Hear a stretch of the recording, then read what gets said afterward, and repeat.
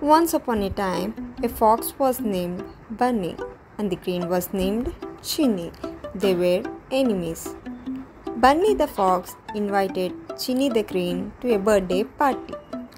Chinni came to the birthday party with a present. Bunny served water in a flat plate, but Chinni couldn't drink it due to her beak. Sadly, Chinni left the party feeling very upset. The moral of the story is that even when dealing with enemies, we should be kind and not to be cunning like Bunny the fox.